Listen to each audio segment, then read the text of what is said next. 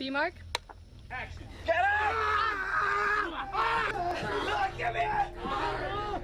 Cut! Check it. God, all right, we can get Steve out.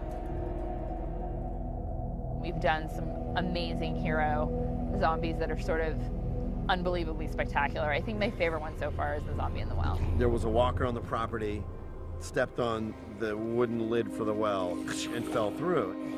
We can't really look down the well because our actual location is just a 6-foot hole that they dug. There was no well there at all. And then suddenly we're over on the stage where Greg has built the most impressive set of a well. We built the interior about 22 feet of the well on stage. That has doors on the side of it that open up.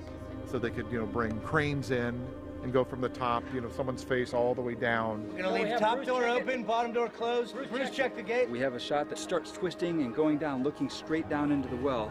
And then the shot continues on the stage and goes right up to Glenn, nearly getting killed by the zombie. There's a little bit of digital melting we'll have to do to make it all right. First time we've done some real on-stage sort of movie magic stuff. It seems like we're always on location. There's a lot of rigging that has gone into luring Glenn. That's why we've elevated the set. Glenn's going to drop down on our well set. The swimmer walker passed on the ham. He didn't take it. Now Glenn, man, it's a good idea, I think. Yeah. It's a good idea. Want to go ahead and do a little short stop? Yeah. Yeah.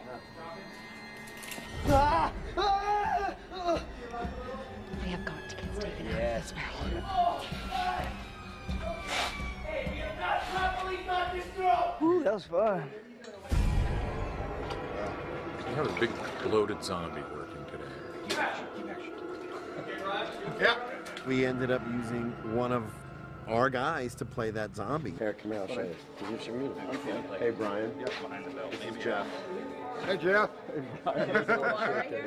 Brian is one of our lead mold makers, had a hand in building it. So he was there. Anytime we had to do fittings, we could just pop them in, look at it, make adjustments. I do a little bit of everything, but I'm one of the supervisors at the mold shop. Feels very sticky. And they asked me if I wanted to be in the suit, so I just jumped at the opportunity to do it. Here, show Jeff the tongue real quick. Oh, I'm so The tongue is awesome. Tongue really is. Here's a little. Oh my God. But see how we're. Look, let's get. You quit doing that. What? We made the head and the hands so it went on like a sweatshirt. And then we would attach the head and attach the neck with clasps and then blend this all up. So we got water balloons in here. So when he moved, everything kind of shifted around like it had weight to it. Give me a kiss. The pool that we're in is actually really cool, so it's keeping the body temperature down and the suit isn't getting too hot. We shoot exterior Tuesday, so I'm waiting to see what it's going to feel like outside. It was probably 110 degrees that day. It's really hot today. Hottest day of the year, thus far. God love Brian, man.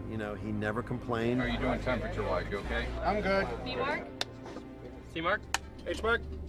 Have you seen the bile coming out of his nose and his ears? And... Action! I mean, it's disgusting. Have you really zoomed in? As the rope is lifting the zombie out, it's forcing the liquid out.